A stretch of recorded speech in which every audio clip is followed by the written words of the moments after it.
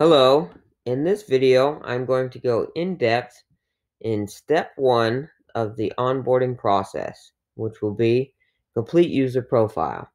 So to get to complete user profile, we're going to go to our cogwheel in the top right, go to manage users, and from here we can choose which user we're going to edit.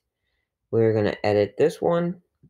Now we can add our name, our title in the company, what role we will have. If you are an executive, you will be able to change people's roles. If you are not, you will not be able to. We can add a personal picture here. Here's a photo preview of what it would look like. Obviously, we can add our phone numbers for this user, cell phone, office number. From here, we can set our email notifications, which notifications we would like to receive. If we would like to receive a notification when a job is removed, a job is created, or when schedule changes are made.